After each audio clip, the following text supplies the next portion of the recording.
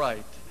Well, welcome again to Signs of Destiny 2003 here in Tempe, Arizona, and it's my great privilege to introduce a man who really needs very little introduction because his books speak for him, and the extraordinary scholarly research, carefully done, meticulously done, I would say, and for the wonderful connections that he has, and also I think his great skill as a writer. For someone who has written, I know how hard that is to translate what are an extraordinary and amazing number of facts and to bring them together into a coherent and cogent, and not only that, but very readable and enjoyable form of literature.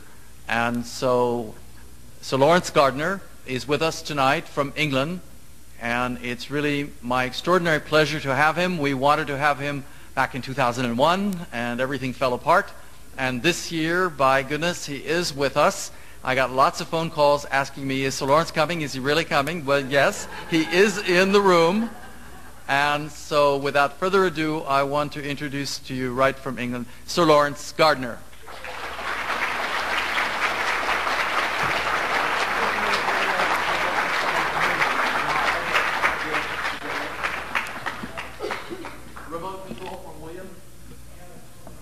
Is that what you're looking for? Well, while we're looking for the remote control, good evening. Thanks for the welcome.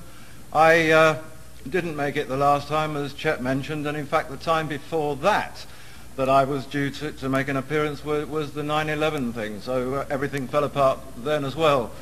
But obviously it was waiting for Tempe.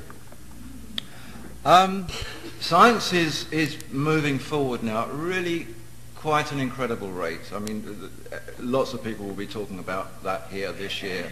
And in fact, the last 2 or 3 years has made an extraordinary difference to the way that this thing is snowballing. Even the most notable researchers, the most academic and front-line scientists, people like Stephen Hawking in Britain, our astronomer royal even, Sir Martin Rees, are sounding now more like science fiction writers than academic scientists. They have a problem because the trouble that they have is that they're now trying to describe to the public on radio and TV and whatever all sorts of things that they're actually finding it quite tough to find a language to describe. The problem is that there is an element, and it's an element that unfortunately exists in the media still, in that there are those that are thinking now that even the scientists are sounding preposterous. And that's really quite good, because there was a dividing line, I suppose, between philosophers and people like us and scientists, but now they've joined our club. They're preposterous as well. But what it's actually about limiting the learning curve. It's about the fact that the establishment generally gears us to believing that going through an academic course, taking an examination, getting a qualification, gets us to where we're going. And there's very little other place to go following that. Well, that isn't the case. But very many of the people who edit scientific magazines and who write in newspapers and who do interviews for the media are actually locked into that little time warp. It's taken them a while to climb out of it. Anyway, it really, we can look back over the last century, back to the days of Albert Einstein in particular. We can look at the DNA revelations of Crick and Watson, and throughout the sort of latter part of the 20th century, scientists have been talking about a holy grail of physics. They're using the words, the holy grail, the ultimate quest of physics, and they've been looking for the unified or universal theory of everything. Now, that's a pretty tall order. That's like the meaning of life. You know, what is this discovery? What is this one thing that we're going to find that will give us the meaning of everything? Well, I mean, clearly there isn't any one thing that will be the answer to that, but there's a lot of little things that are falling into place that are gradually building up this picture. And the picture seems to be emerging in as much as that to find the answers to the biggest problems they're looking smaller and smaller and smaller. They're actually looking to find universal answers by studying nuclei, electrons, quarks, tiny, tiny things. So it's a real microcosm, macrocosm game that's going on here now. In the course of this, words like quarks, words like superconductivity, superstrings, all of this wonderful new vocabulary has emerged. And for the most part, it's quite a descriptive vocabulary, but it doesn't mean a lot to people at large when suddenly these words are blurted out on the radio by some scientists. So that they're actually trying to find ways now to turn it into fairly simple language. Unfortunately, I've been picked on by a few scientific institutes who are now just sending me information. And I mean, not that I'm a qualified scientist, I'm certainly not, I'm not a doctor or whatever, but I do have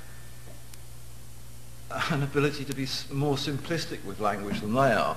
And I guess they figure that if Gardner's going to be talking about this anyway, we may as well make sure that he's got the right material at hand. So, so I get sent this stuff, and some of it is very, very complicated physics. I mean, it's I get sent equations and things that blow my mind. But in fact, the job that I have is exactly that: how to turn this into language, how to just make it seem like straightforward talk.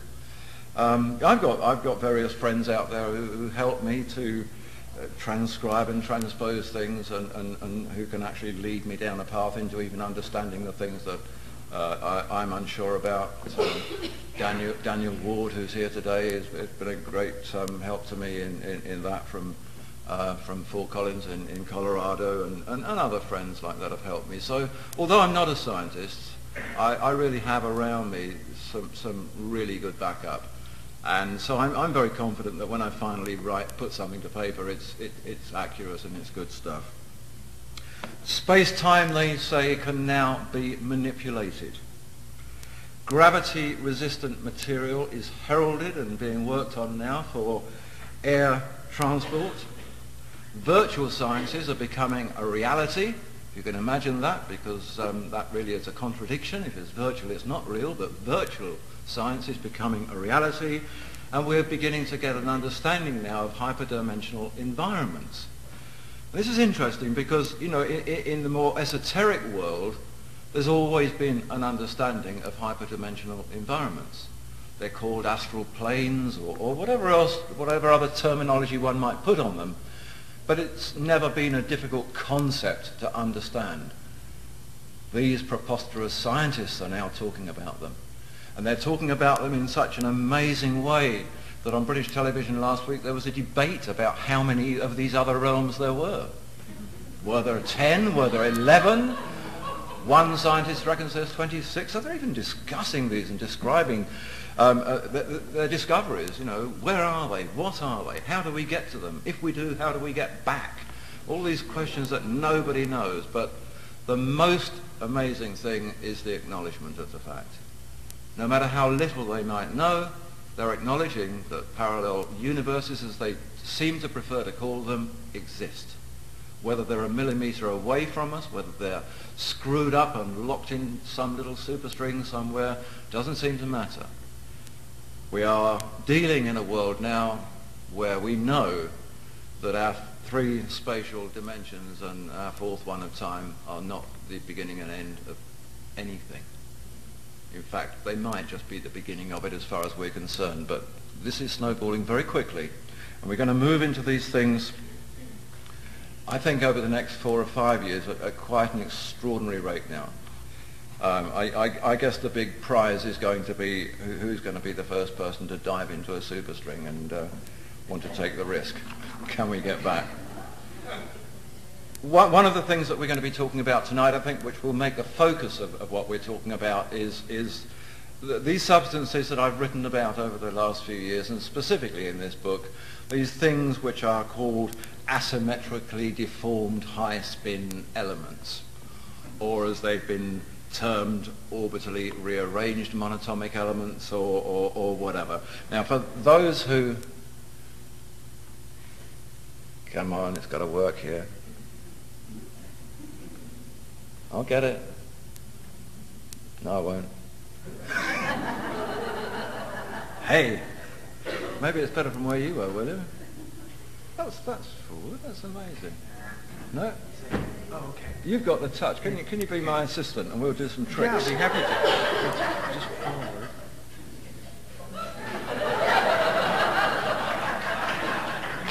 Forward, like that one right there.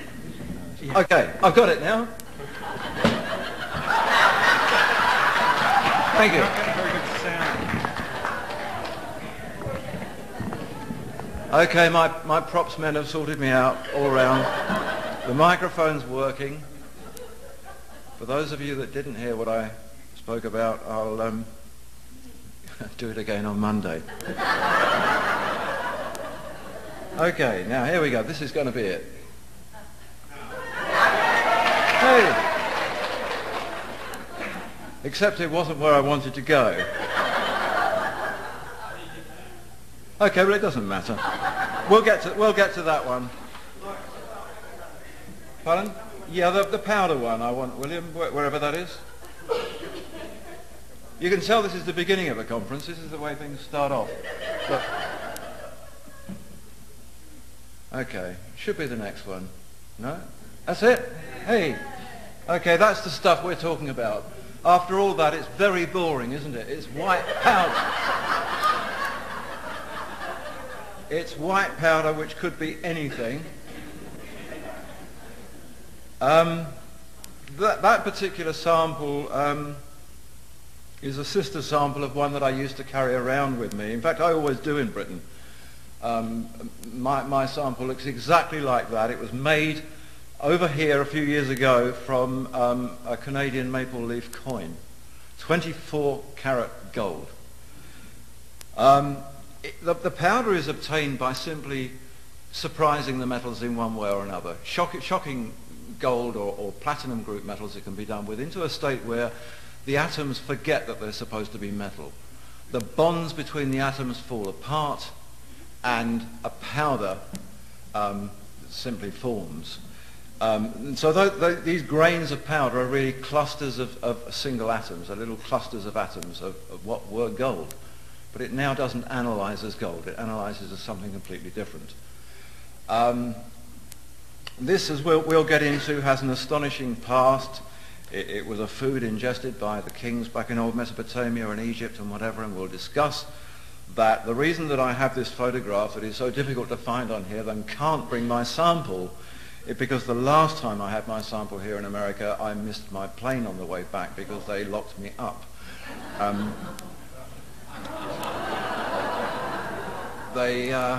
I'd put this stuff, I'd come straight from the lab and I just popped this powder into a twist of aluminum foil and popped it in my pocket and didn't think too much about it. And I bleeped, of course, in the thing, and they said, what on earth is that? And I said, well, nothing, I've taken everything out of my pocket except this. This, and so they said, what is it? And I said, well, it's a monatomic superconductive anti-gravitational substance.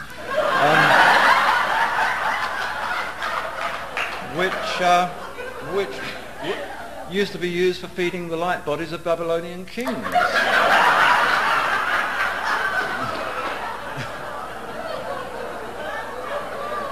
Anyway, I wasn't really joking. I was telling the truth, but you don't tell the truth to customs people, do you? They took me away. I told them that actually, according to all the ancient texts, that it had anti-aging properties. And I guess they took it for their dogs to sniff or whatever, but the dogs came back looking the same age as they were to start with. So it obviously wasn't much good, this stuff. But anyway, I missed the plane, and now I don't carry it back and forth to America. I leave it at home and bring a photograph. So that's the stuff. Anyway, back in 1999, in Genesis of the Grail Kings, well, I introduced this stuff on the back, really, of some research that had happened here, right here in Arizona, in this very region. And I'd talked about it, I'd introduced it into my work because I felt it was important, it was going to be very important. And I remarked that it probably wouldn't be very long. This is in March 99, the book's published, and I said I didn't think it would be very long before scientists were talking about this stuff for clean energy provision, things like that. Certainly I said it would move into the field of medical treatment because these elements have really quite astonishing properties. And they would even supersede fossil fuels, I dared to suggest. And, well, I mean, that was before the scientists became preposterous, so I was on my own at that time, really. But it wasn't that long. It took a year and a half. October the 1st, 2000, and there it was. Headlines in the British National Press. Well, it wasn't front page headlines, but it was a big double feature inside. Gold and platinum group elements will be the answer to clean energy provision and cancer treatment. Very interesting, just really what we've been talking about. They got in there this guy called Barry Davison. He was the chairman, the sort of head honcho of the Anglo-American Platinum Corporation. This is a 5-company corporation, British and American companies who have got the platinum mines in South Africa. And he said the long-term demand for these metals, for fuel cell technology, is astounding. That was his words. Well, it seemed to me pretty clear then why this corporation had been formed, why the British and American companies had got together, and why they were suddenly buying up, by force if necessary it seemed, all the South African mines that were native-owned at that time that they hadn't had their hands on before. The West was getting its hands on the new source substance, these noble metals. Graham Titcomb came along into the article. He's the group managing director of Johnson Matthey. They're the precious metals dealers and world market dictators, really. Again, he said the same thing. The demand that will come from this market is huge. There were comments in there from motor companies like Ford, BMW, Mercedes, aircraft companies were there, and they were all saying the same thing. This is the way science will go. Now, they weren't using the words monatomic or anything like that. They were just talking about gold and platinum group elements. But the moment they're talking about elements rather than metals, it's pretty obvious that they're thinking of the atomic state of these metals. Then the World Gold Council came on the scene. That was quite interesting because I'd been talking to the World Gold Council about this, and they had denied all knowledge of magical substances coming from these metals. And then suddenly, quite suddenly, and this was only about 2 years ago, they suddenly announce in their official literature, I'll give you the wording, gold is moving centre stage in the fields of clean energy provision and cancer research. No messing. Well, we then had this situation where from 1999 in the summer, Britain and about 15 other countries all linked up through with IMF approval and started to sell off gold reserves. That was an interesting departure. Been very important to us for 200 or 300 years, gold. We dig it up out of the ground and we melt it into gold bars and we bury it under the ground again. And it supports our currencies. Doesn't matter whether we're in America here or in Britain or wherever, it's become a major way of doing things. And it's a rather odd thing if you think about it. Gold is heavy, gold is bulky, it takes up a lot of space, it's difficult to move, it's not the rarest of materials, and yet it was selected. You know, a bag of diamonds might do as good a job as a whole room full of gold if it's just underpinning currencies. Anyway, gold is what we latched onto, without necessarily knowing why, except that we've always known, always, as a race of humans, that gold is important. It's the warmest, friendliest of all the metals. We've always loved it. And it became the underpinner. But we didn't know maybe why it was so special. We just knew that it was. So that the bullion sales begin. Britain is very, very upfront about it. So are a number of other countries. America is a little shy in talking about it, so it does its deals in a slightly different way. But Britain now has less than half of the gold reserves that it had 3 years ago. Less than half.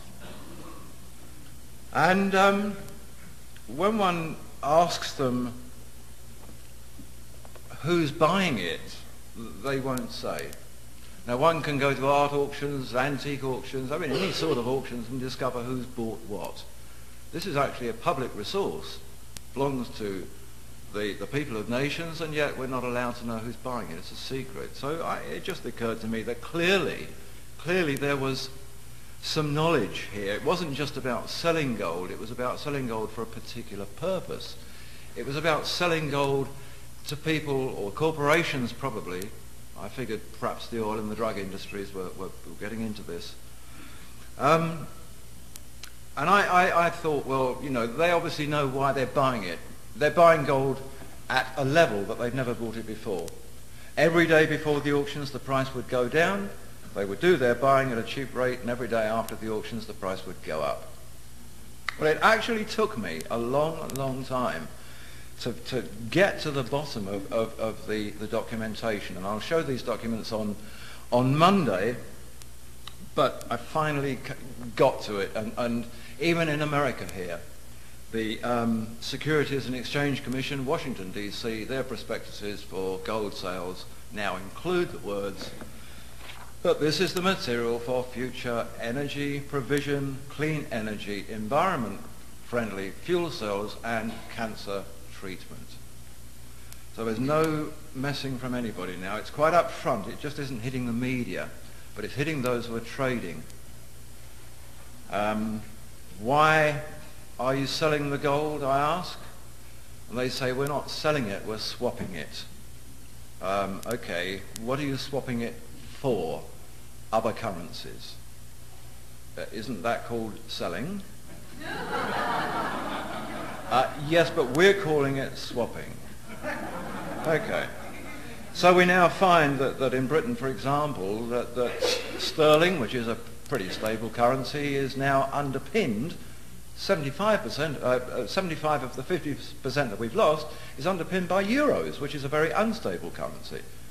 So it really means that we're underpinned by nothing. And this is going to happen throughout the West. The whole concept in our minds will be changed about underpinning currencies. And probably in the end what will happen is the currencies themselves will disappear and it'll all become plastic, and the world of monetary dealing will change. Anyway, this stuff is not a new discovery.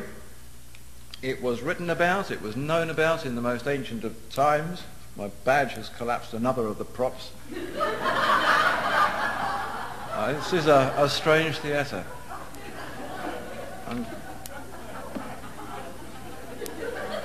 Anyway, I know who I am, so if this works again, we've got a...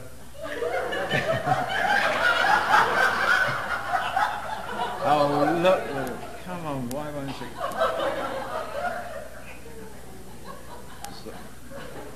I've got wonderful little pictures here.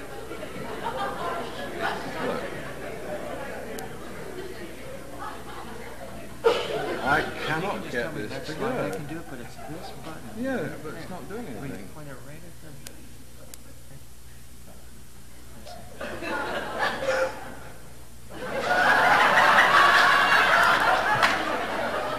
Let's get the badge back out. Okay. I can... Okay, that's great. Thank you, William. William, I'm going to say... Tell me next and I'm going to say next slide, William.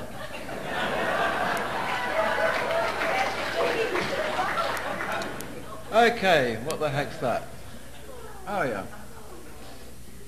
Moses, Pharaoh's sacred powder, Ark of the Covenant, tons and tons of writings about all of these things linked together from olden times.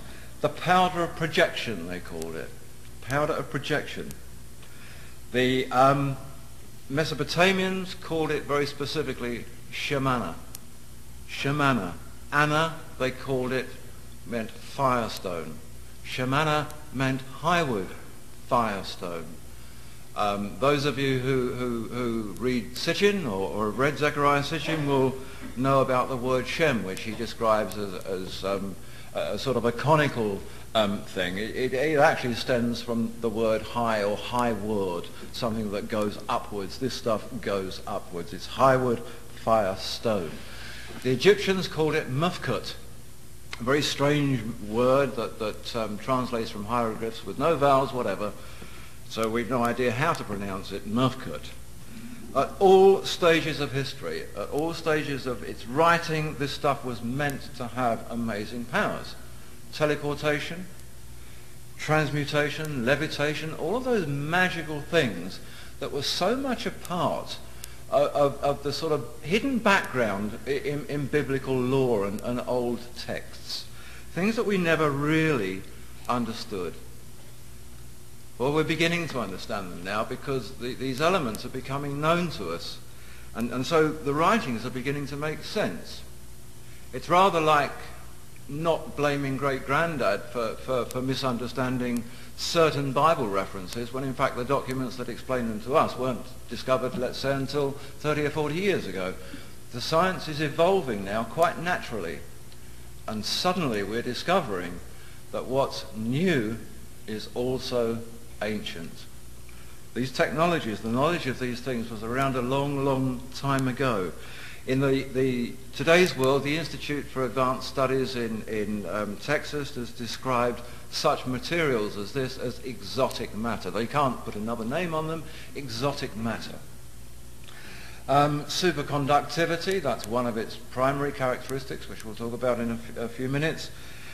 Claimed by the Center for Advanced Study in Illinois as the most remarkable property in the universe. Now, these are big statements, major claims, coming from establishments, and they're talking about something exotic that they don't even understand, and yet they're giving it names, giving it titles, and describing it. In ancient times, the attributes of these things was very much a part of the text. They simply didn't use words like superconductivity. They didn't use words like gravity or anti-gravity. Newton wasn't around. But they used definitions of priestly levitation and godly communications and these sort of things. And there was this phenomenal power which the Greeks in their literature called the electricus.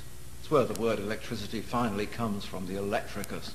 A phenomenal heavenly power that was destructive and various things. In Greek mythology, the power of projection, the gold mufkut, the Shemana was at the heart of the Golden Fleece quest legend. It was really what it was all about. In the Bible, it comes into the story of Moses and the Ark of the Covenant at Mount Sinai, and there are very specific references to powders in the context of that story. It's alchemical in a way that, anything which really revolves around gold in a historical and magical sense has an alchemical ring about it. And so it's very interesting just to look back at some of the old alchemical texts and just now, in the light of the discoveries of the last few years, to see how they stack up with what we now know that maybe we didn't know 20, 30 years ago. And we can go back to one fellow, a 17th century philosopher, very, very famous in English history, a fellow called Irenaeus Philalathus. And this guy was a sort of a mentor for those wonderful scientists that founded and started the Royal Society, the Scientific Institute, that bred people like Robert Hooke and Robert Boyle and Edmund Halley, Isaac Newton, Christopher Wren, those sort of people. This fellow was a sort of a mentor, a teacher of these people, Irenaeus Philalathus. And he was a renowned alchemist. But so were the early Royal Society members. I mean, Robert Boyle particularly, they used to have, I don't know, the equivalent of the CIA watching over his shoulder all the time because he was up to some very strange stuff, important as he was in the world of science as it's evolved. But anyway, this fellow Philalathus decided in 1667 that he would actually start to get the matter straight regarding the Philosopher's Stone. The church had published quite a lot of very old literature.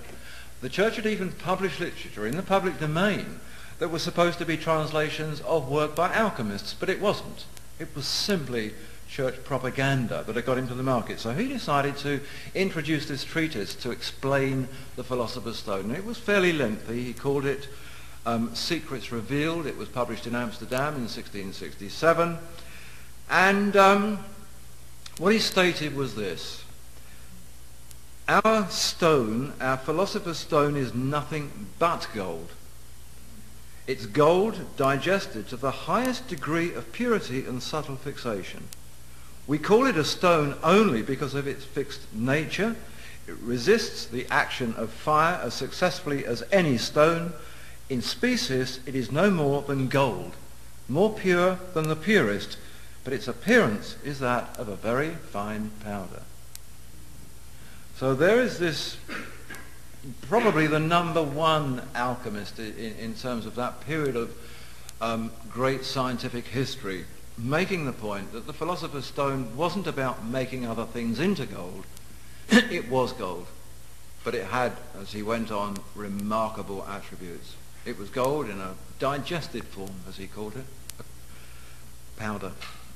If we go back 200 years to Nicolas Flamel, we go to France, we go to this very, very famous scientist, or alchemist as history is now calling him, and we find that in his last testament, he wrote his last testament in November 1416 and decided that he, this is 200 years before, would put matters straight regarding the Philosopher's Stone, because this fellow, who really had started from nothing, had founded hospitals, colleges and whatever in various parts of France, and nobody knew where he got his money from. Well, he made it out of doing dealings with this stuff, and in fact we can find deals with this stuff going way back into biblical times. It's how a lot of kings got very, very rich, by selling this material. What he said was, when the noble metal of gold is perfectly dried and digested, it forms a fine powder, which is the Philosopher's Stone. Same thing again, exactly. So we know here that we're dealing with something that in essence might well have been what was the Philosopher's Stone, but does it have the attributes? Can it do the things that the old Philosopher's Stone was said to do? Can it do what Shemana and Mufkut of olden times could do? Well, the answer in all cases is yes and more.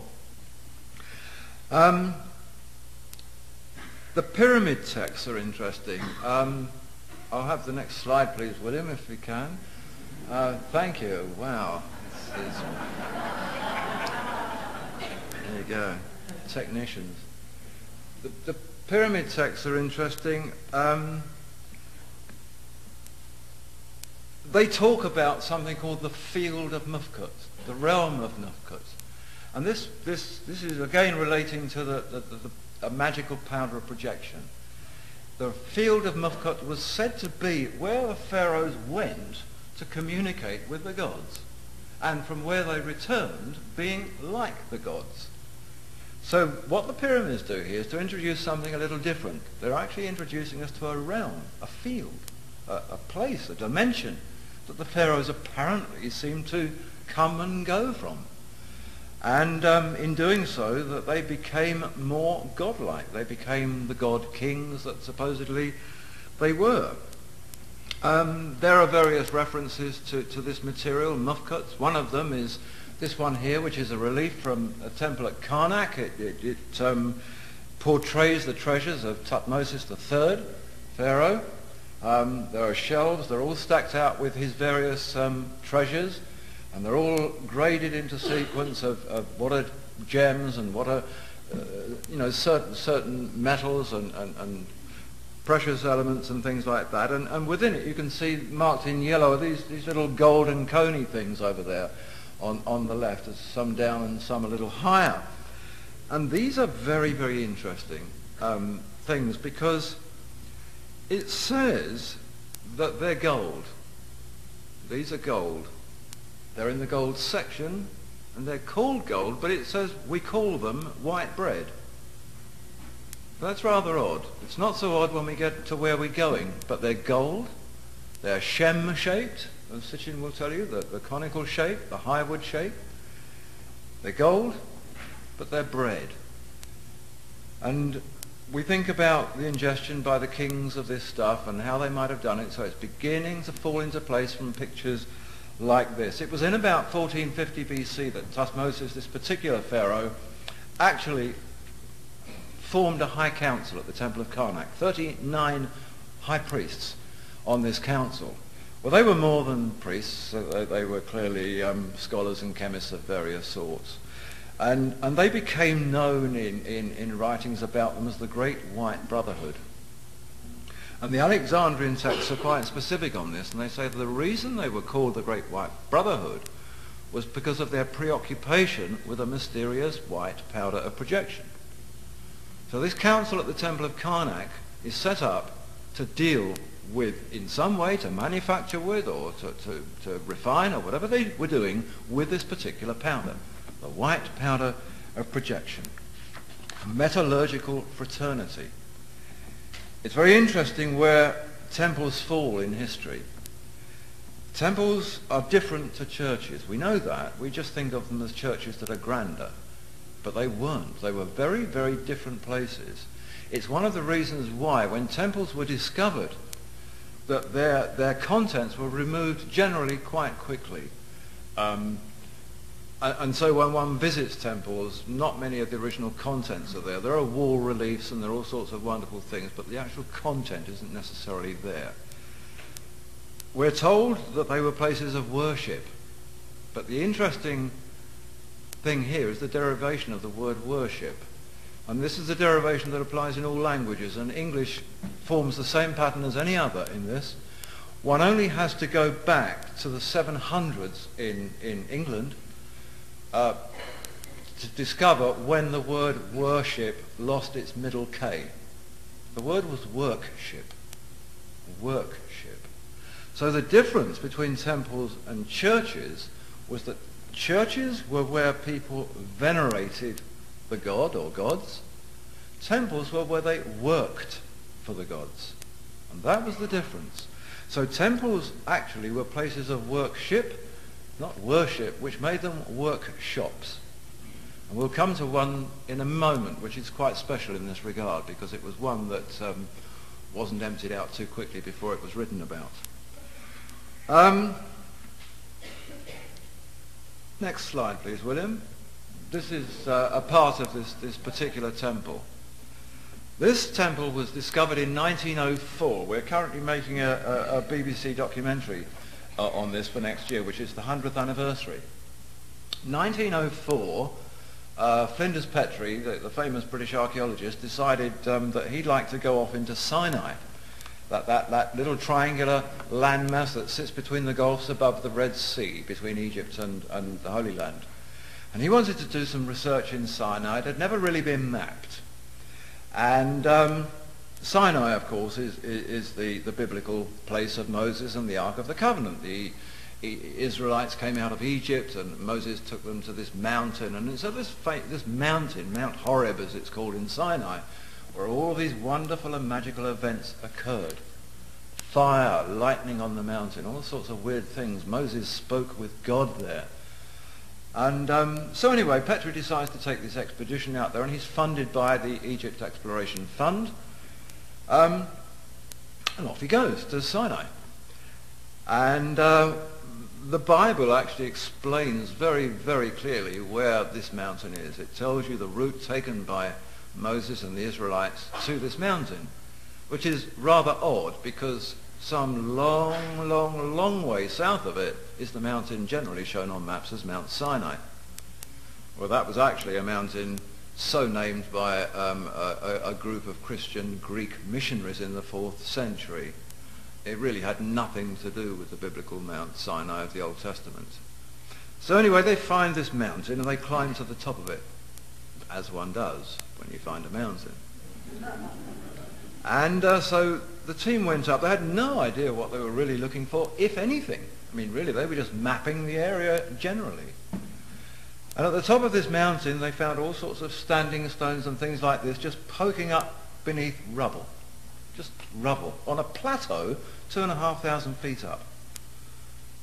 So they started to dig the rubble and clear it and gradually sort of clear the decks, and this place got bigger and bigger and bigger until in the end what they uncovered was 270 feet of Egyptian temple, which backed onto a cave, not much smaller, of continuing temple inside the mountain. Now, this was an astonishing find. He came back, or in fact he wrote in his diary that he doesn't think in all of his life as an archaeologist, and it was because of him that the Egyptian department was opened at the British Museum and whatever. He was the foremost man of his day. He said he'd never found anything like it, and he didn't think that anybody would again. He figured this was the most important biblical discovery ever made, and probably would ever be made. Anyway, this massive temple, all dedicated to the Egyptian goddess Hathor. Now remember, we're not actually in Egypt here.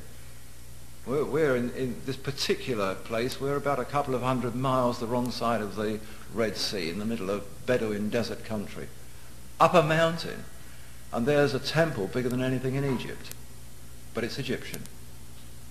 The reliefs and inscriptions at this place dated back to the 4th dynasty of Egypt, so they go right back to Pharaoh Snefru and Khafre and these sort of pharaohs.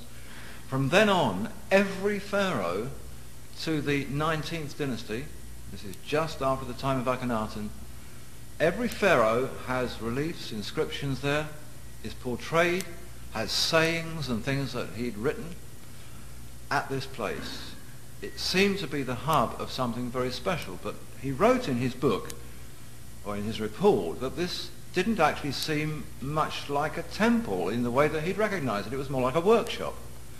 There were benches and funny recessed tables. There were all sorts of receptacles and tanks and metallurgists' crucibles and things he called magic wands and whatever. Hieroglyphs for light were all over this place, and mufkut everywhere. On all engravings, mufkut seemed to predominate. And the temple, said the inscriptions, was called the House of Gold. So this thing dates back. It's been in use for, I don't know, about 1,500 years of Egyptian history, in the middle of nowhere, up a mountain, and it had more going for it than any temple they'd ever really found in Egypt in terms of its hieroglyphs and inscriptions. There were no end of depictions there showing pharaohs being presented with, or presenting the gods with, these conical things. Please, William? Zap. There you go. Well, here's an example of one of them. We have here the pharaoh. He's seated. There's Hathor, the goddess, who looks like she's about to do a radio interview with him, doesn't she, with that thing? And but behind is this fellow with the conical thing. It says on the relief that this is white bread, and that he is the treasurer of the House of Gold, bringing the food of life to the pharaoh, to the king, as he was called in that. There are any number of these there. I mean, lots and lots and lots. So anyway, Petrie comes back to Britain with his remarkable story, and in a way that we're very familiar with today, politically, religiously, he was prevented from doing too much with this information. He'd actually broken a rule of his funding. And it was a very straightforward rule, and it's on the very first page of the memorandum and articles of the fund that he got his money from, and it says that the Egyptian Exploration Fund will grant money for expeditions that make discoveries that underpin the teaching of the Old Testament. Not underpin the Old Testament, underpin the teaching of it. And what had happened here was that he'd found something.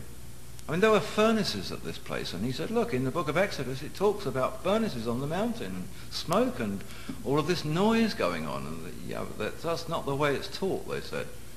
This is God's magic, and to put an earthly connotation on all of this destroys the way that it's taught. And so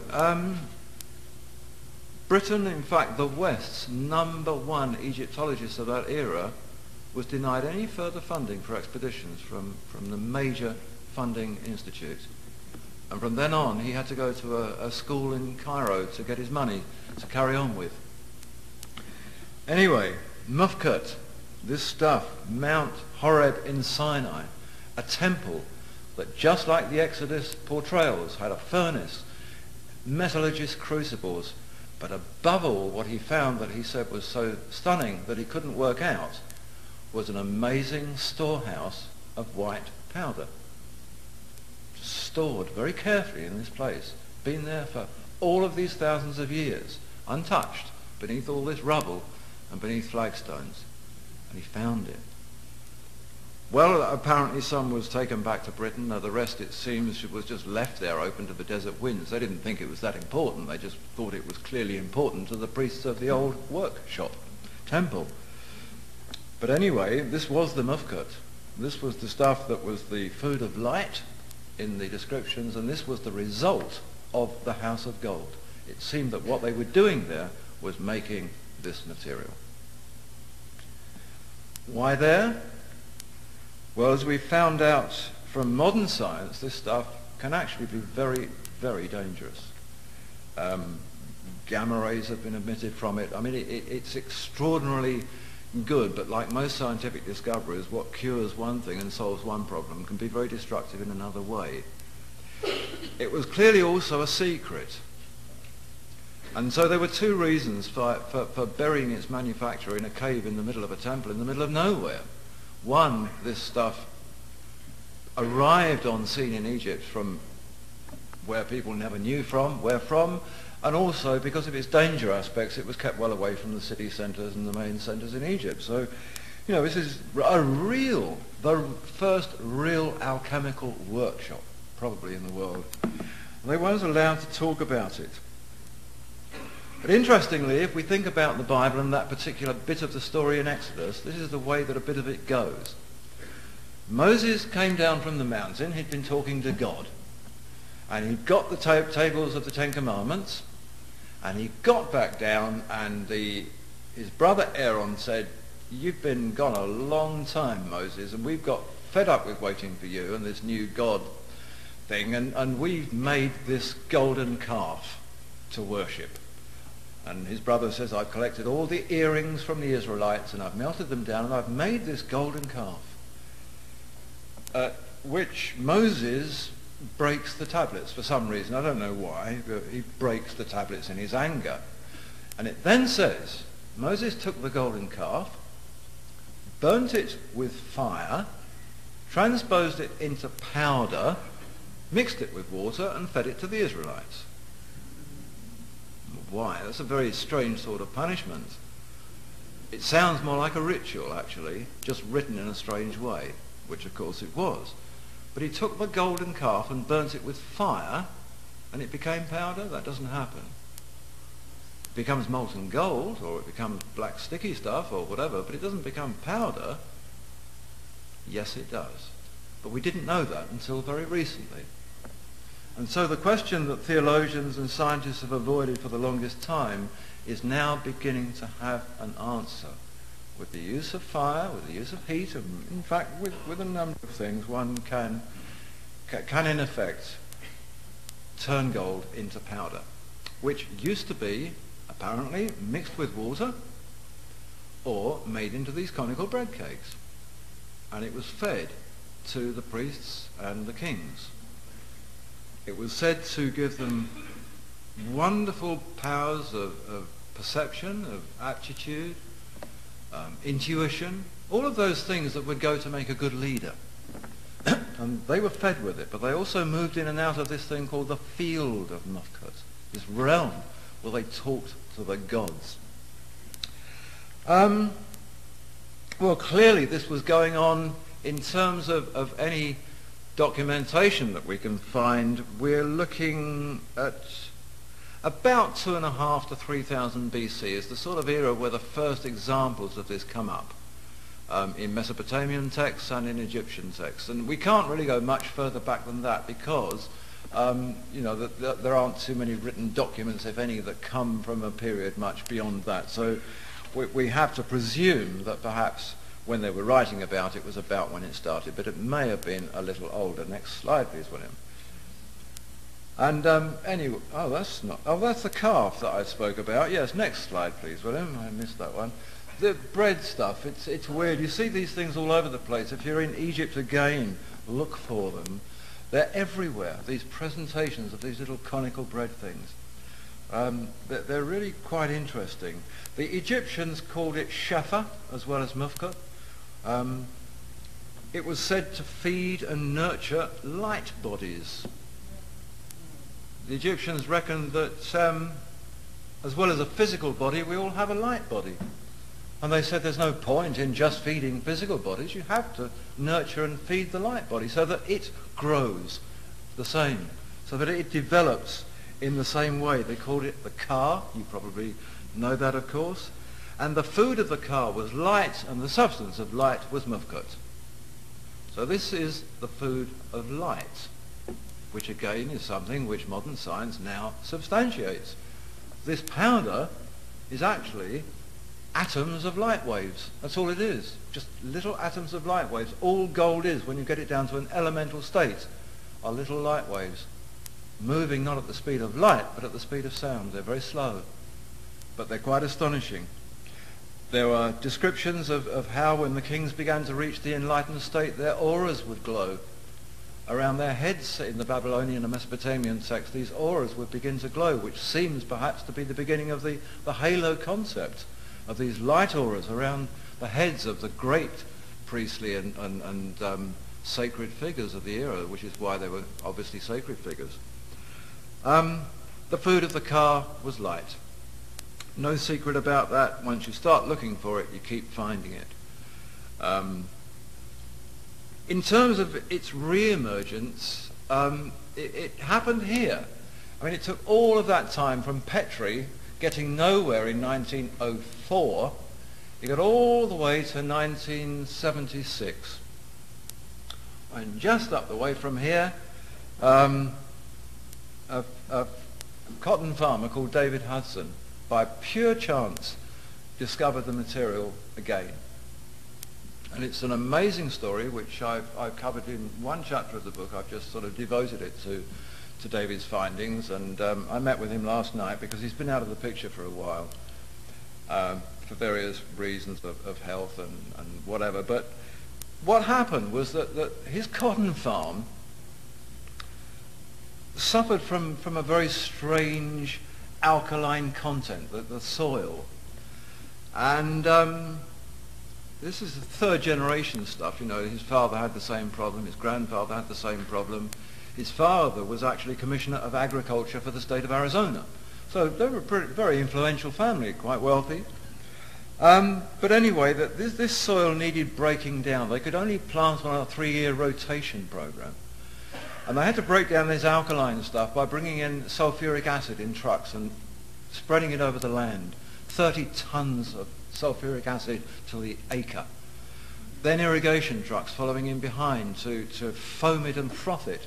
And during the course of this funny substance all came to the surface. And once they cleared that and dug it all away again, put in some calcium carbonate to buffer the soils, it was ready for planting again. And that was a 3-year program. Well, what David decided to do was to try and investigate this stuff to see what it was. So the first thing that happened was that they took it into a lab and started to sort of try and separate the elements, the substances in this crunchy stuff. And there was one particular aspect, part of it, that was really quite astonishing, because once they'd sort of separated this substance from the rest and precipitated it out, they just used to put it in little filters and sort of put it out in the sun to dry so that they could see what this stuff was, but they never got around to seeing it, because the moment the Arizona sun hit it, it exploded and disappeared. Just simply vanished from sight, totally. And the flashes were apparently astonishing, like thousands of flashbulbs going off at the same time. So he decided really that this had to be investigated further. I've got a picture of David, if you can click the next one. That was him in the days when he was lecturing about this in the middle 1990s. Cornell University at that time had this amazing new machine. It was publicized at the time, and it was said that this machine was really the new thing for science. They could analyze down to 3 to 5 parts of anything per billion. They could tell you what 3 billionths of something was that you had. And he said, well, look, I've got this. I want to know what 100% of it is. What is this? It disappears. It explodes in a blaze of light. It's weird stuff. So they tested it, and they said, well, it's just silica and aluminum. It's nothing special. Well, clearly it was something special, because those things, a bit of iron in it, a bit of oxygen in it, but they don't explode. They don't do what this was doing. And in fact, they don't even look like this looked. So anyway, he gave up with them and decided that he'd set up the beginning of a team of his own. And they were doing tests with, they got this spectroscopist, German spectroscopist, and he'd worked for a firm in LA that built spectroscopic equipment and whatever. Next one, please. The way that a spectroscope works is, for those that don't know, is very, very simple, actually. I mean, it's a hell of a machine, but it's simple. You have 2 carbon electrodes. One has got a little cup in it. You put your sample in the cup. You bring down the other electrode and you strike an arc, an electronic arc, and it then tells you what the substance is. But it will break down the substance little by little. So, for example, if you had your car engine or automobile engine in a spectroscope and it had the water system in it as well, it would tell you it was water. It would tell you this engine is water until the arc had burnt all the water away, until it had evaporated. Only then would it tell you the metal that it was made from. So this is really what was happening here. They did the spectroscopic analysis and it told them it was silica and iron and aluminum. That was it. Well, they actually figured that, that there must be more to it than that. Because what happened at that stage, it takes about 15 seconds, but the electrodes just burn away. And so at that stage, nothing should be left. That should have told them all it was, but there was still 98% of what they started with there. When they did the test with that, as a new test, it told them it was nothing. Pure nothing. So anyway, they did all of these tests and it kept telling them it was nothing. Somebody said, look, Dave, you've got to send this off to England. At Harwell Laboratories in England, they've got neutron activation analysis. This just doesn't look at the elements or even the atoms. This looks at the nucleus of anything. It'll tell you what this truly and really is. There is nowhere in the world that can give you a better analysis than Harwell Labs in Britain. So they sent the sample over. And in fact, what they did, they were really quite clever. They put it through the spectroscope. They did the 15-second burning. They got rid of that 2%, which was the bit of silica and iron and whatever, and sent the 98% sample that was left to Harwell.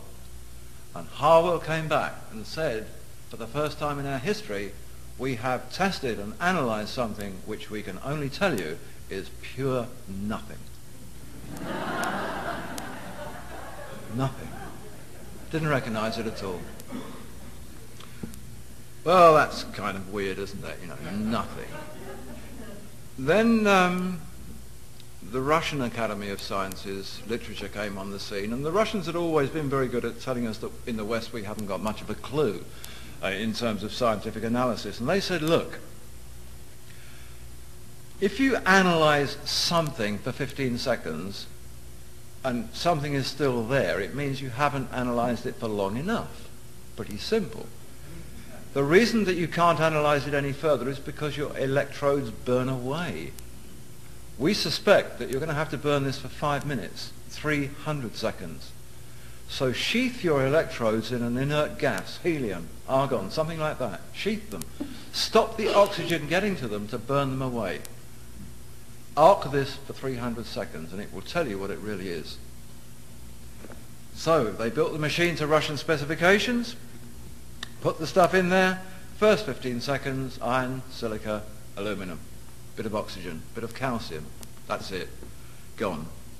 20 seconds goes by, nothing, 30 seconds, 40, 50, 60, 65, and at 70 seconds, it tells them that it's palladium.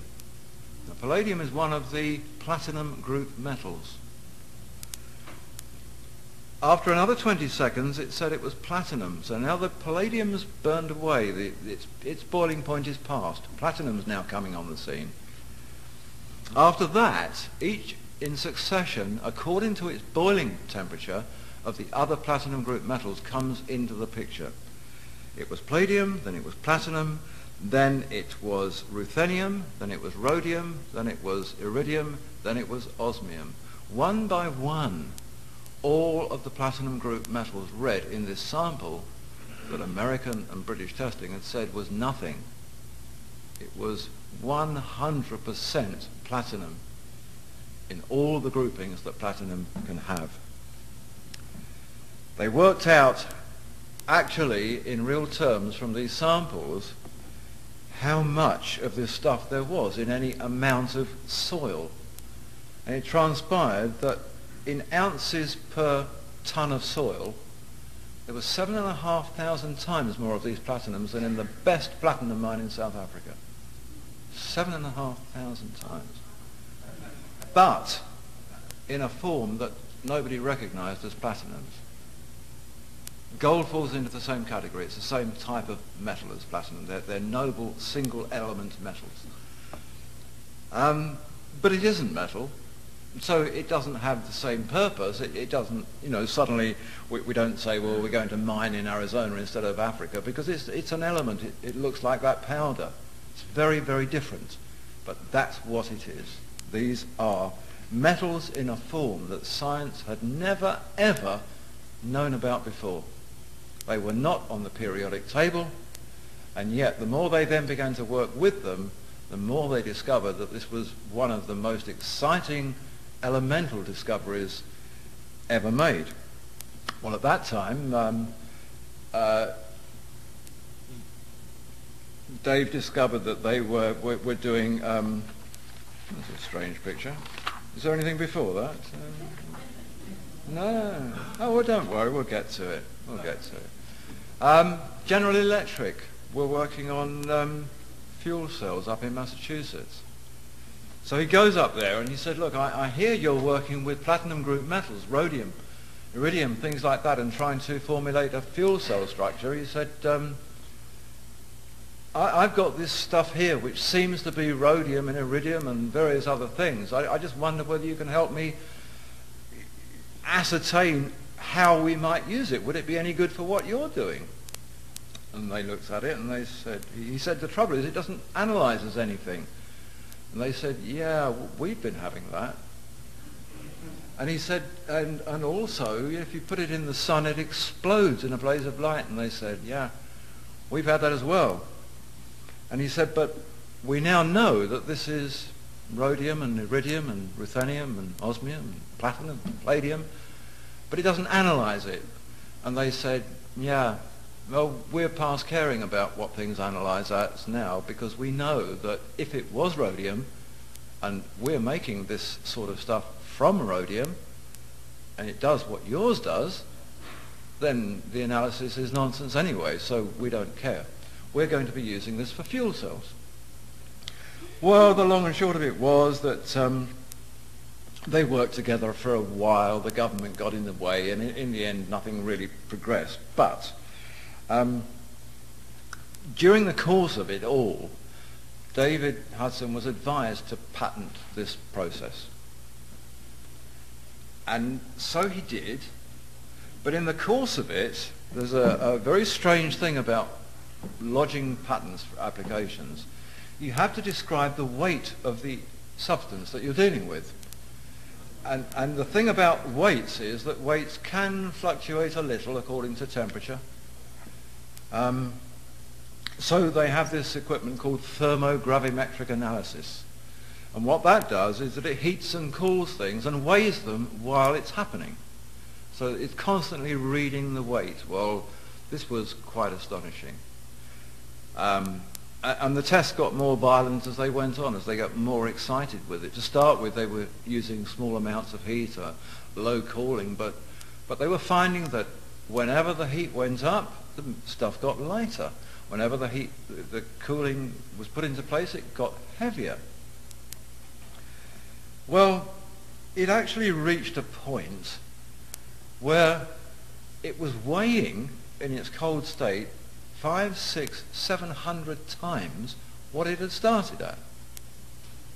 But at the other end of the scale, it was registering 0 and less than nothing. In fact, when they took it out of the pan then weighed more without the stuff in it than it did with it in it. Now this is quite interesting because we can go back to our old texts and we find these Egyptian documents, certainly those out of Alexandria. Some wonderful stuff comes out of the Alexandrian period. And there's one particular document which talks about the paradise stone, which is just the same as the powder of projection. It's this powder stuff again, in a way. It talks about this being the key to opening the gateway to paradise. The paradise stone was how Alexander the Great visited paradise. So think in terms again of the realm of Mufkuts, this field that the Egyptian pharaohs were supposed to move in and out of. And it's said, and again we must remember here, that although David at that time was working with platinums, gold is equally in this picture. The gold and platinum group is the same group. It says that the paradise stone can be made to outweigh its original quantity of gold, i.e., it can weigh more than the gold it was made from. However, they say, when it's fully a powder, even a feather will be heavier than it in the scales. Now, this comes from a few hundred years BC, and it was exactly what they were discovering. That this stuff was doing just that. It was going to be heavier than what the metal it had started from, but it was also weighing less than a feather. It was weighing less than nothing. And in fact, there was one particular point where the heat temperature changed the weight so much that it was an instant and very dramatic change, when suddenly 44% of the weight just disappeared like in a flash, gone. And that was a flash of light, an amazing flash of light. And so the substance suddenly weighed 56% of what it had started to weigh. Now this is kind of interesting because at the same time, Hal Puthoff at the Institute of Advanced Studies in Austin in Texas have been working on zero-point energy research and Sakharov's Russian mathematics of gravity. And he'd actually worked out from these mathematics that when an elemental substance begins to resonate in another dimension, when it begins to resonate in another dimension, it should, at that moment, lose 4/9 of its gravitational weight. Well, 4/9 is 44%. It's the same. So in fact, what happened was that Puthoff and Sakharov's theory on this was actually proved by these experiments. This disappeared. What actually happened was that the stuff would then go lighter and lighter and lighter to 0, 0, 0, and then it reached a point where it just disappeared altogether. It wasn't even there. You look in the pan and it's nothing. When transposed to a powder, even a feather will tip the scales against it. It was doing these strange things. The 44% was the light flash. So when this thing in the field originally was exploding with this blaze of light, that was the 44% of its weight escaping. So they decided then, I mean, various scientists looking on, they said, hey, this is interesting, light seems to have weight. Well, in fact, light doesn't have weight. Light illuminates space-time. And so from that they sort of gleaned and proved to themselves, even more than they probably already knew, that space-time has weight. Therefore it has mass, therefore it is manipulable. Therefore you can do things with a piece of space-time if it has that weight. So that was a bit of science that led somewhere else. I wonder what picture we can get up here now. Where do you think this might go? Oh, back to that. What comes next? Oh, that's a good one. White powder and a spoon. Yes, that'll do. That's fine. Yeah. This is the stuff. Again, under lab tests. Amazing stuff. It disappeared from sight. Totally. The theory was put forward that maybe it wasn't just invisible. Maybe something else had happened to it. Maybe it had actually moved into another dimension of space-time. Maybe it wasn't there now at all. So the logic behind this was very simple. If you have something and it's a powdery substance and it's sitting there in a pan and it becomes invisible, that simply means that it's still there and you can't see it. So if you take a spatula and mess it up where it was, when it comes back into vision it should be messed up. Well, it wasn't. It was coming back just as it left. In the little pyramid shapes or whatever they had, it was just coming back in that same form. So that was kind of intriguing. This stuff was really resonating in a completely different dimension. And just like the old text said, this stuff has the power to move interdimensionally. It also, they reckoned in the old text, has the power to transmit its, but they didn't use anti-gravity, but its weightlessness to other things. Now, in terms of other things, at that stage, they were looking at the pan in the laboratory. It was weighing more with the stuff out of it than it did with the stuff in it. So this stuff, when it became anti-gravitational, clearly had the ability to transfer that to what it was on, what it was in. Now, I don't know quite what that might prove historically, but just think in terms of the fact that when Petrie found the mountain, this goes right back to the early dynasties of Egypt, they found tons of this powder hidden away, and the references in there were to do with everything that the pharaohs ever did in Egypt, including pyramid building. This stuff will transfer its own weightlessness to its host. Just think about that. It doesn't prove anything. It's a hypothesis, but it's a very interesting one. If it's a valid hypothesis, it's the same hypothesis that applies to Gothic cathedrals in Europe. The Templars had a great knowledge of this through Alexandrian and Persian alchemy. They used these same sorts of techniques. It's why when one goes now to France and goes to the great Notre Dame, Gothic cathedrals with an architect, the architect says, wow, we couldn't build that today. We couldn't possibly build a span that wide above a floor with no supports. We would be able to build much better multi-story car parks and all sorts if we could. We don't know how they did that. Well, actually, we do know how they did that now. Those buildings all have a gravitational aspect that pushes upwards. It actually pushes upwards in the stone. And when we study stones and look for monatomic elements, these substances, in nature's own form, we find that certain stones are very, very high in them. So in essence, one doesn't have to transfer the weightlessness from the subject on something into that something. This already exists within it. You only have to trigger it in a way to make it use its anti-gravitational powers. The reason those buildings are like they are is because when you put hydraulic jacks under the bricks, the stones, it doesn't react in the same way with the same weight pushing down. The weight pushes upwards. They are very anti-gravitational buildings. And this all came from the mystic school of Omar Khayyam in Persia. Alchemists designed those cathedrals with the powder of projection. So that's quite astonishing. Anyway, in terms of levitation, it was discovered that this stuff was a superconductor. Unlike an electronic conductor, which needs contacts, physical wires and contacts to transmit energy through a system, superconductors don't. They will communicate with each other through their inherent light waves. You simply have to resonance frequency tune them together. And one of the examples that Dave Hudson was very keen on giving was that you can actually trigger a superconductor in Seattle and send energy forever to New York, and it will carry on literally forever until you turn off that resonance frequency tuning.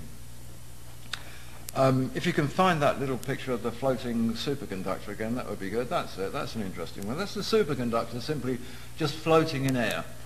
The theory is not difficult to understand. It's based on beating the gravitational force. Earth's gravitational force seems to be strong. It seems to hold us all in place, but it's not very strong. And you can pick up the smallest little magnet and go around picking up things all over your desk, in opposition to everything that the Earth's gravitational force will give you against that. But you can defeat it that easily. It's not a strong force. Well, superconductors are strange beasts in terms of, everything basically is magnetic, but they have a null magnetic field. They actually repel other magnetic fields. They repel north and south poles. They build up around them a field that expels these other fields. Well, the interesting thing about that is the Earth itself is a magnet. So it will repel the Earth's magnetic field, and therefore will simply sit above magnetic fields. Superconductors will levitate in this. They don't have to be magical white powders. They will do it anyway in many circumstances. They will link together over any distance. Researchers now in Denmark, at the university there, at the University of Vienna, at Copenhagen in Denmark, they've been working now on superconductive linking of particles millions of light years apart. Millions of light years apart, and they can do it. They say we can just tune them to each other. We can send anything we want between them in light waves, in the speed of light. And they're talking now, when they say anything, they're talking about energy, graphic images, text, and ultimately physical substance. Physical substance transferred in light waves. I think there might be another one like that afterwards, very similar to it. No, that's it. There's another one. This is a hovering superconductor. This is quite an interesting picture because it seems to show this shimmering field beneath the hover. So it's quite an interesting one. Anyway, they decided that these things were moving in parallel planes, other dimensions. When they tried to move it with their spatulas, it came back in just the same way that it was sitting there before. Nothing had disappeared. And in the meantime, with all of this going on, we have our world's great scientists. And in Britain, we've had dear old Sir Martin Rees and Stephen Hawking banging their heads on media studio walls, trying to get across the message to the world at large that these parallel dimensions do exist. It's not the easiest of things to show on a radio, is it? It really isn't. But anyway, we've had a really nice little series just over the last week or two from Professor Brian Greene from over here, California, who's written a couple of books about superstrings and parallel dimensions, and he's suddenly launched it onto UK TV screens with computer graphics, and this is astonishing stuff. People are now seeing what strings and superstrings are. They're actually looking at images of parallel dimensions and seeing how scientists are perceiving it all works. And it's from that they begin to argue how many of these there are. Well, the astonishing thing is that they do talk about our universe existing just within a membrane situation within other universes. Except that within our universe, there are other universes. And they're not even talking about dimensions, they're talking about universes. There might be one, they say, 1 millimeter away from us, but we can't see it or feel it because it's not in our three-dimensional time frame. Well, I'm not sure that I agree with that we can't see it or feel it. I think many people, those of you here, if not yourselves, will know of those who have felt, seen and experienced these other realms. No doubt of it. It's just that they have been described in a way that hasn't been necessarily scientific. So the world of science hasn't picked them up. But they're beginning to now. So I think those things which were once called astral planes on the one hand and whatever are going to all fall into this pot now as being simply other realms of existence, which is the way I prefer to think of them. Whatever they are and wherever they are clearly with us, around us, and part of us. They're not something very, very separate. What have we got next up there? That's just a hypersystem thing that one of our scientists drew up, trying to explain how these rings of existence sort of flow out from each other. They're all on the same plane, but while we're travelling around in one of them, we can't be on the other one. So that's just an artist's impression. In May 1995, we're going back just a few years now. How am I doing for time? We all right? Oh yeah, that's great. May 1995, Scientific American Journal had a really quite an interesting article in terms of superconductivity in these atoms. It was called the electric gene, this thing. They were actually doing some tests on genes by trying to test the amount of electricity. They felt that DNA was conductive.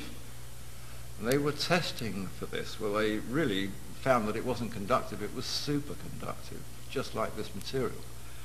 And what they did was they took one atom. If you can imagine, this powder is made of lots of atoms, each grain of it. One atom of ruthenium, and placed it on one end of a DNA helix strand, and one atom and placed it on the other end of this helix strand, and it became 10,000 times immediately more conductive than it was. And what happened was that these atoms of this element were communicating with each other through the DNA strand as if it was a piece of wire connecting them. And it was travelling in their light frequency. So this light body concept of the Egyptians isn't so far out. What they discovered, in fact, proved from that, which again they suspected before, was that DNA communicates with itself and each other through a system of light waves. It is superconductive. It will transmit energy, but it transmits light. And by adding more light to that, the energy levels increase. It's exactly what the old text told us. Their light bodies were fed and nurtured and grew to the extent that they actually began to glow. Astonishing stuff. 10,000 times more conductive. The Platinum Metals Review, not a magazine that too many people will read, is it? The Platinum Metals Review, but they began a series of wonderful articles. In fact, there were about 40 within the year following that, where they looked at the concept of these elements possibly being cures for diseases. Because they recognized at the time that a lot of disease isn't necessarily an illness structure. I mean, cancer, for example, one doesn't catch cancer. It's not infectious or anything like that. All it really is a breakdown in the DNA structure, that it becomes malformed or deformed in some way. It's not the way that it should be. And what they discovered was that these things would actually resonate with that deformed DNA. They would actually cause it to relax and to correct itself. Well, imagine that. DNA that is self-correcting. Now, that's not a cure for cancer. This is an aid to life. It's a very different thing. Cancer treatment generally is terribly destructive. It relies on bombarding with radiation, shooting your immune systems to bits with chemotherapy and dreadful drugs, burning away surrounding tissue, amputating bits of you if that's what they want to do. But that, they say, kills the cancer. Well, so would a bullet to the head. You know, it's if their objective is killing cancer, then maybe they should rethink and think, actually, maybe their job should be to protect your life. Because in curing cancer at the moment, they're not too bothered about the life expectancy afterwards. They open up their bottle of champagne when the cancer's killed, not when you've lived another 20 or 30 years. Well, here was a way that was pro-life. It wasn't anti-cancer, it was pro-life. This was resonating with DNA. It was actually causing the DNA to correct itself in accordance with its original memory. Well, that's pretty remarkable. Now, if you add that to the fact that it was known then that clearly this was going to be fuel cell material, which would mean fossil fuels were not going to be needed in the future because this stuff transmits energy through its own light waves and could ultimately power anything from your household to the aircraft or whatever that you travel in.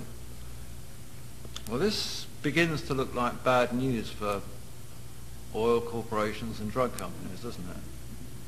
This is not good news for them.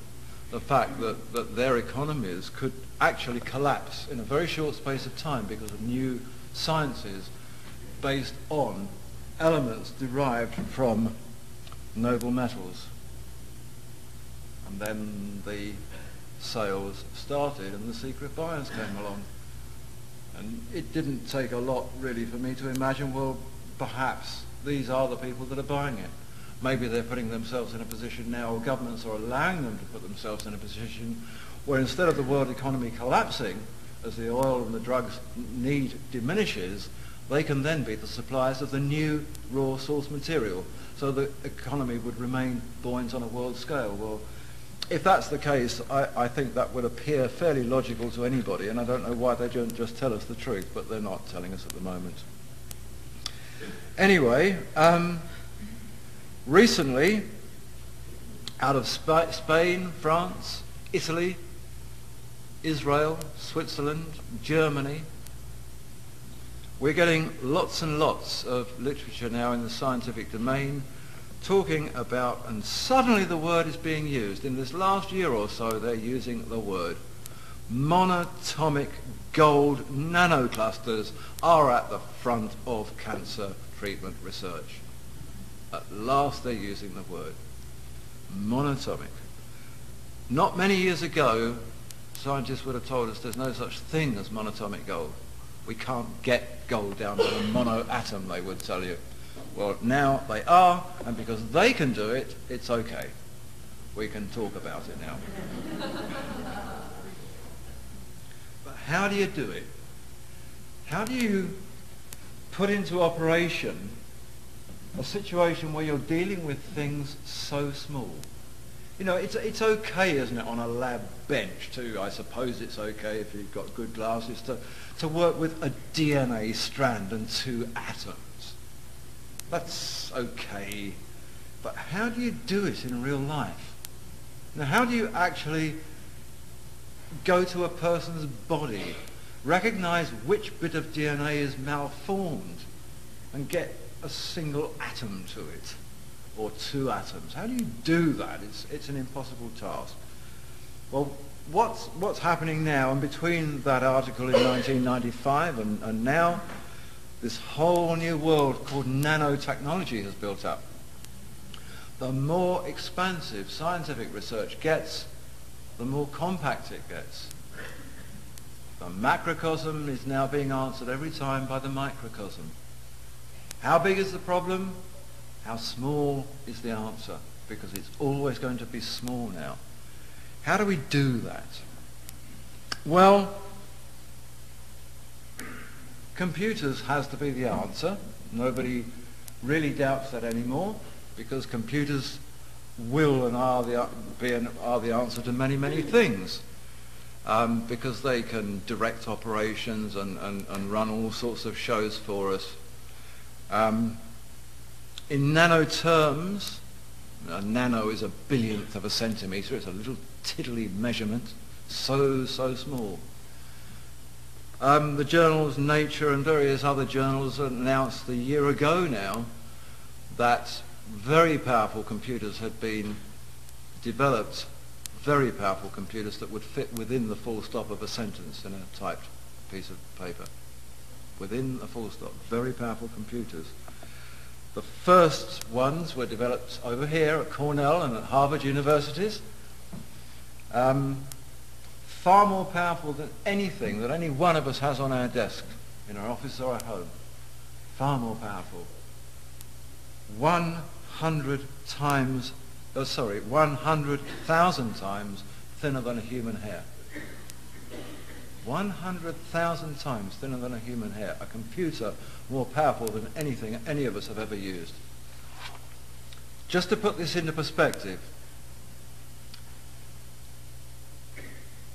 Intel, in 1993, that's 10 years ago now, their most powerful microprocessor had 3.1 million transistors on a chip, on a single silicon chip. 3.1 million. The latest ones hold about 40 million. These ones, that are 100,000 times thinner than a human hair, multiply that by 100. 4,000 million transistors on a chip. And it is so small, it's indefinable. If you can pop up there. These are the sort of things that we're going to be led to now. How do you get a single atom put on the end of a DNA strand? You do it with a tiny little microscopic thing like that shown against blood cells, which will simply carry it to where it's supposed to be and put it there. A very powerful little nanobot. Nanobot. Well, there's perhaps something a bit scary about nanobots. I don't know whether any of you have read Michael Crichton's latest book, Prey. He's the Jurassic Park man. He talks about nanobots taking over the world. Well, maybe. Who knows? I mean, it's up to us, isn't it? My feeling is a straightforward one on this. The very day that the first spark was struck and we knew how to make fire, we could cook our food and forever afterwards keep ourselves warm. But from that day we could also burn down each other's houses. So there has never ever been a discovery that doesn't have a downside. And the downside is in our control, really. We've had the ability to blow up the whole planet for a long, long time now, but we haven't done it. There's no reason why nanobots should take over the world, but they can save millions and millions of lives, or improve lives. These things, apparently, we're told, by the Institute of Nanotechnology now, don't actually have to answer the question, how do you get to a malformed or damaged DNA strand to repair it? Because we could actually have these as little body-roaming wardens that would never allow our DNA to get in a mess in the first place. These little computers that just sort of keep us as we should be. Well, it's clever stuff. You know, I don't know whether this is good news or bad news. It's very exciting news. And scientifically, it's quite astonishing and quite astounding that all of this has happened in such very few years. It does make you wonder where the next few years will take us, you know, because these things snowball when they start to move as they do. In terms of their effects on the body, you know, if we go back to the idea of ingesting these substances as they used to, it seems now that what actually they do, apart from the DNA correcting, is that they react to the endocrinal glandular system.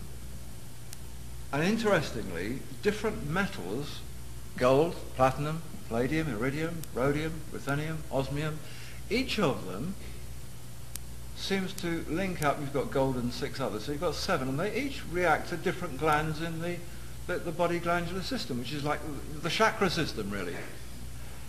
And they have the effect of heightening and enhancing the secretions of the hormones from those glands. And gold, for example, is supposedly has its main effect on the pineal gland, which affects the production of melatonin, and also it is thought now the thing that they're calling the spirit molecule, DMT spirit molecule, which is a very strange part of our chemical structure that is actually a bit like LSD, actually. It's a visionary state thing, very much to do with perception and intuition. Not a lot's known about this spirit molecule, but apparently this gold stuff will do it. Serotonin and the pituitary gland, iridium seems to affect. So if one is using these metals and the powders in the way that one could, you could actually really decide what hormone you're trying to reactivate, what glands you're trying to stir and heighten, and go for the element from the metal most likely to do that. Or you could have the multi-pack. But clearly what they're saying now is that it will make a nonsense out of things like hormone replacement therapy. I mean, why go through the problems that can be associated and side effects and whatever by trying to replace hormones that aren't your own, coming from the desiccated glands maybe of some dead animal? And I mean, why not just give a little zap and a little zip to that gland that you have that produces those things and make it reproduce more of what's now missing? This seems to make much more sense. It's much more natural. And you're dealing with something that isn't a drug. It's totally non-invasive. Nothing toxic anywhere in it. It's lost all of its heavy metal qualities. They've gone. The metal bonds are broken. Just a silica. But a silica with magical properties. It feeds the light body, the car.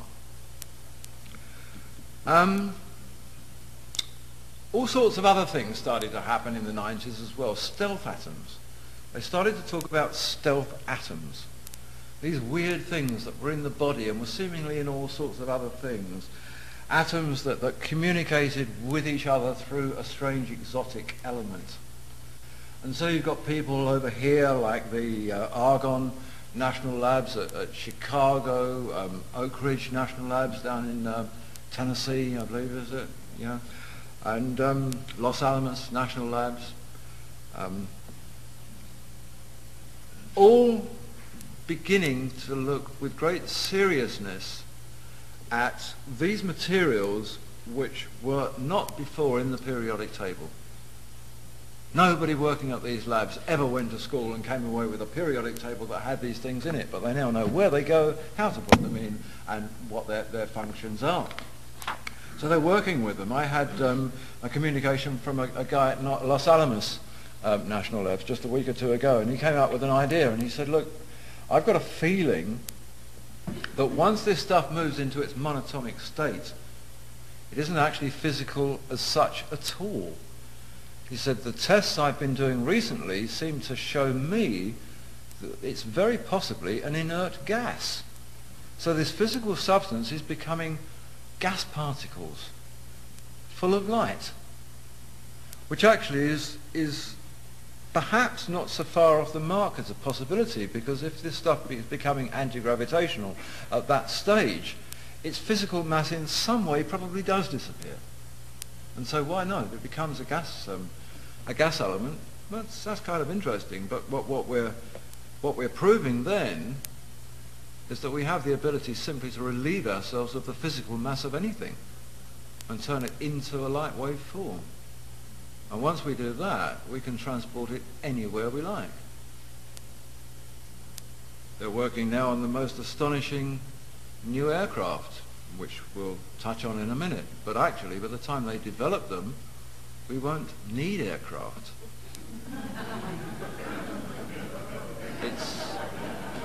It's moving that fast. Manipulation of space-time was also a big late 90s thing, or late 90s thing. It came really from the starting point of the light has weight, no, the space-time has weight, therefore it probably has mass, and we can then manipulate it. So this whole idea of manipulating space-time then became very, very forefront. Again, we're back in the middle 90s, and there's a Mexican scientist, a physical mathematician called Miguel Alcubierre. And he was operating out of the University of Wales in Britain and linked up to the Max Planck Institute in Germany. And he wrote an astonishing article in the journal Classical and Quantum Gravity.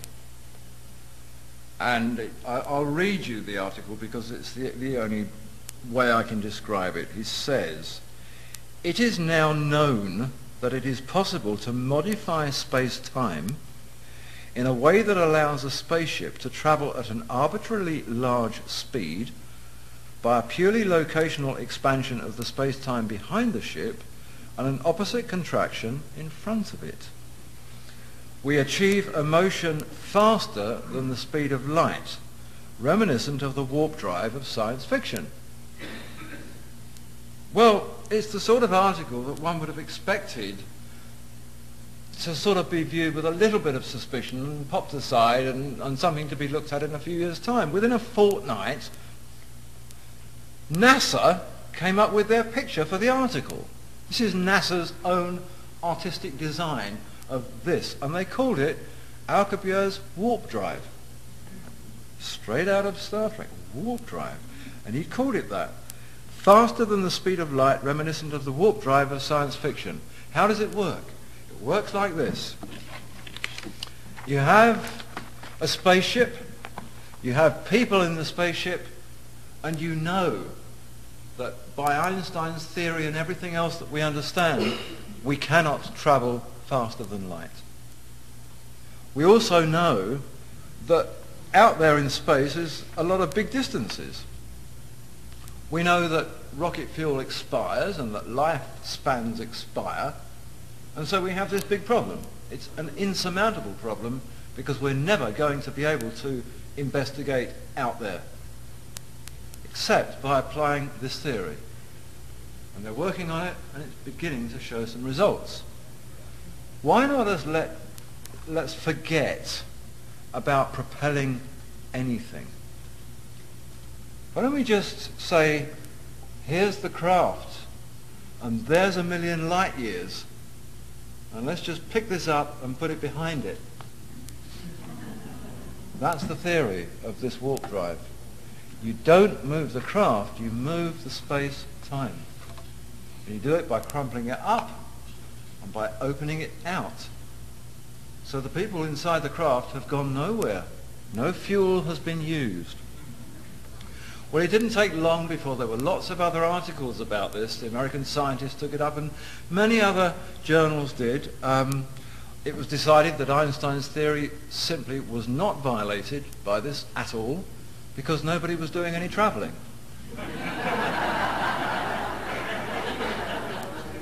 So the fact that we can't travel faster than light didn't matter. The true rate of acceleration would be 0, but the speed of travel would appear incredible. So it was speed of light travel. It just required the manipulation of space-time. And the concept of that came, whether they'll admit it or not, from the early research with these elemental powders. On being questioned about this, the Ohio Aerospace Institute and various others said, the question that came from the media was, well, okay, let's accept it, but what do we need to make that happen? let's presume that we can do this. Let's say that we can crumple up space-time and do that with it. What do we need? What's the device? And they came back unanimously and said, exotic matter. Exotic matter. What is exotic matter? Was the next question that the media posed. What is exotic matter? The answer comes back. It is matter with the curious property of having a negative energy density, unlike the stuff that makes up people, planets and stars, which is positive. It will be a superconductor. It will be anti-gravitational. In fact, exotic matter described in every aspect these elemental powders. And they had already been termed a few years before that exotic matter. So when this answer from the scientists to the question, what device do we need, was exotic matter, they were presuming that the questioner already knew about these substances. That's the stuff that we need to do it. We need exotic matter. They have the ability to bend space-time. Actually, we need to just break for a second.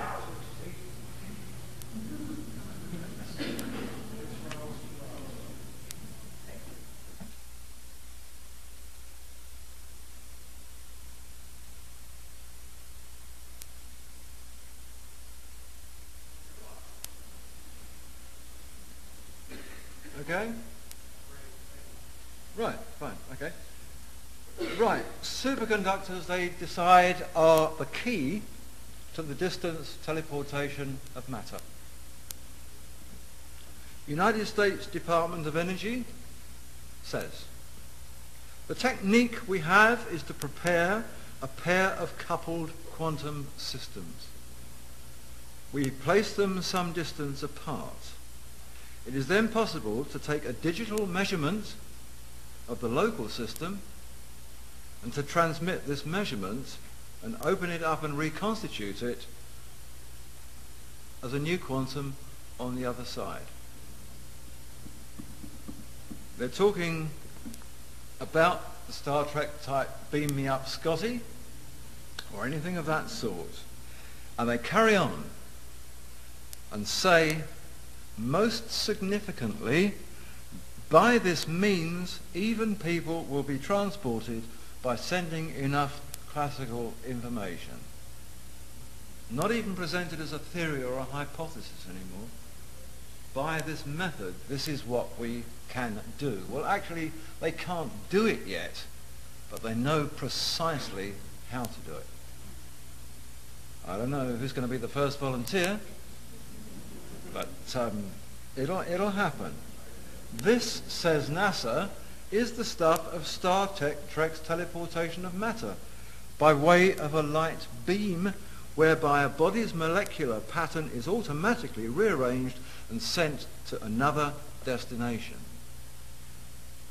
So here's NASA again. Here's the Department of Energy using things like Star Trek, warp drive, all of these things.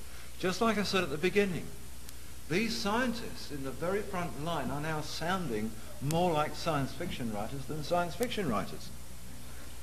They're actually using the same terminology because they can't come up with anything better. And they know we're familiar with it, so we'll understand what they're talking about. It makes a lot more sense to us than strings and quarks and bosons and you know, we understand warp drive, don't we? We know what that means. Yeah. The Office of Biological and Physical Research at NASA says, this isn't a will be, matter can now be in two places at once. Objects can be particles and waves at the same time.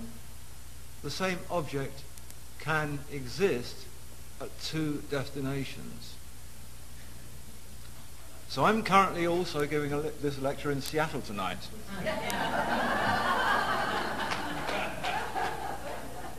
The bit that they don't add, which is the more obvious bit, is that two destinations can equally be read as two dimensions. it doesn't really matter. They're talking about creating the same object in different places or dimensions, destinations or dimensions. And this is really very interesting, because if you think in terms of that as being a little bit like cut and paste on your computer. You know, you cut something and you paste it somewhere else. That's what that is. But they're now talking about copying and pasting. Think about that. You copy a physical form of something and you go paste, paste, paste. You put it in as many places as you want. Now, this is strange type cloning. But it's a rather odd form of cloning, because it seems that when you trigger off the field in the original object, the others disappear. That's the theory. They disappear. So you're not really cloning. You're creating a situation whereby for the period of time necessary for the job in hand, you can put that object somewhere else. You wouldn't have to send a bomber to Iraq. You can clone the one that's standing over there to be there. It's a very interesting concept, the way that they're going now. They're taking away the need for travel while at the same time working on how we can travel faster. So it's kind of contradictory. And it'll be interesting to see which gets there first in each occasion. You can move this stuff in frequencies. It's how the fuel cells probably will ultimately work. And imagine an aircraft powered with fuel cells that can move in frequencies, like a radio band, turning up the knob and off it goes, and you turn the knob and it stops. It can't fall down. It's in a frequency. You just stay there. It can't go anywhere. And they say, this is wonderful. This is a great concept. Actually, it gets away with our problems of taking off and landing, doesn't it? Because they're actually, in terms of aircraft accident, they're the difficult bits. They're the medieval bits. Bang, crash, up we go. Let's see if we can get off the ground and land it without bursting a tyre. Now we don't have to have that, they say, because we can just leave airplane in a frequency. Well, that's okay. How do you get the people up and down? That's what they're working on. You don't bring the plane down to the ground, you take the people to the plane. Except, as I said before, when they've actually got there, we won't need planes because we can travel in our own frequencies. We don't actually need to huddle together in our boxes to do it. We can go where we like. Matter can be in two places at once, they say. Quantum entanglement allows two particles to behave as one, no matter how far apart they are.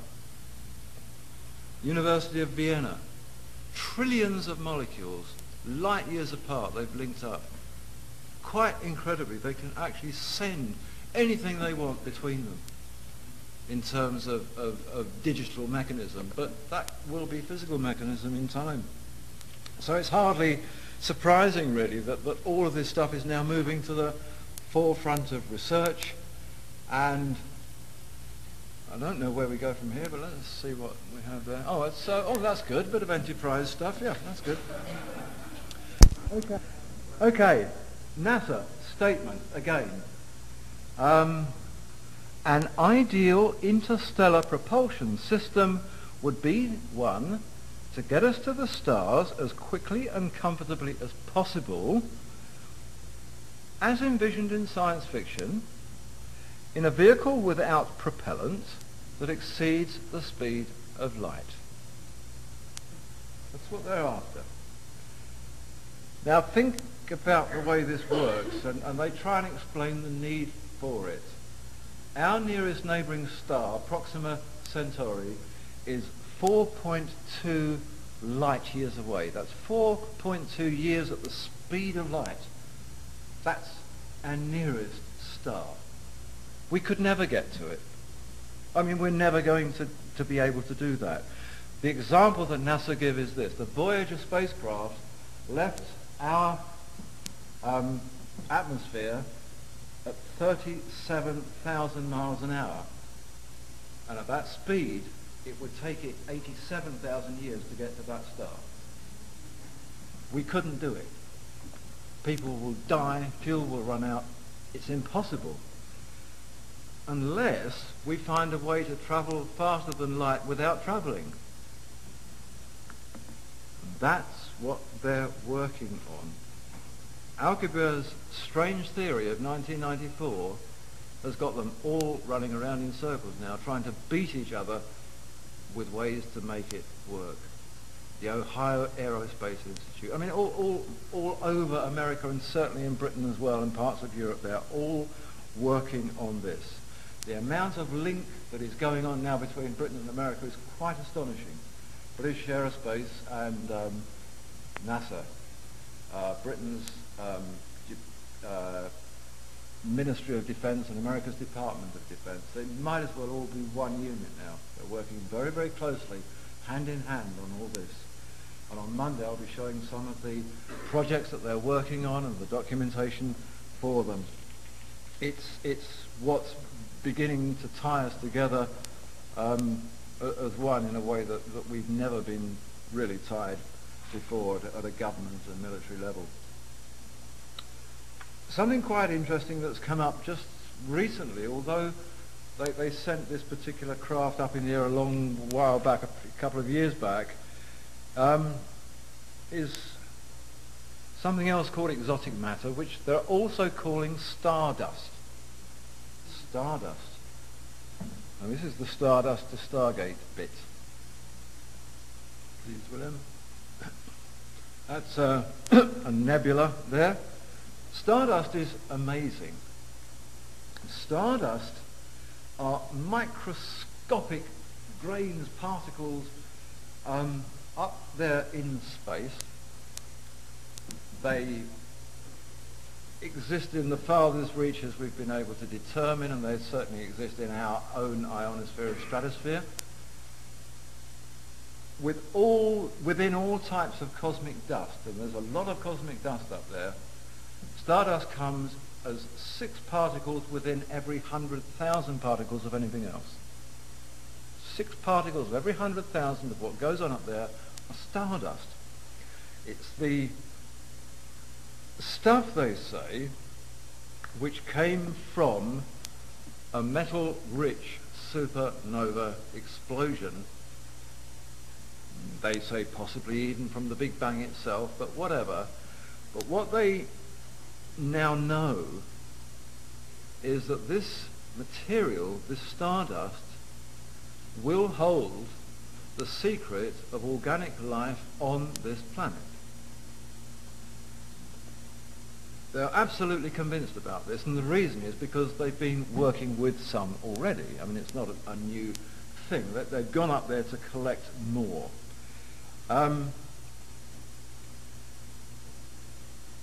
It's interesting in that for all that they hold out its importance, they're a little baffled by the way it analyzes. Now, the analysis reports of Stardust are actually on the internet from NASA. You can get to them. Lots and lots of pages of pretty boring technical stuff, but when you finally get down to the nub of it, we're only interested in what the analysis says this stuff is. And it says it's iron and silica and aluminum and a bit of oxygen. It's the same stuff. These are monatomic elements of space dust, which they say hold the original secret of life on this planet, that it is responsible for life on this planet. So on that basis, it's not really surprising that its sister substance was so important and always has been so important. It's not surprising that our DNA reacts to it in the way that it does. It's not surprising that the light frequency within our DNA is identical to that within these elements, and that they just link up and can flow light between themselves. They say that the interesting thing about stardust is that it's identical to certain deep seabed sediment particles, and also they say stardust is found within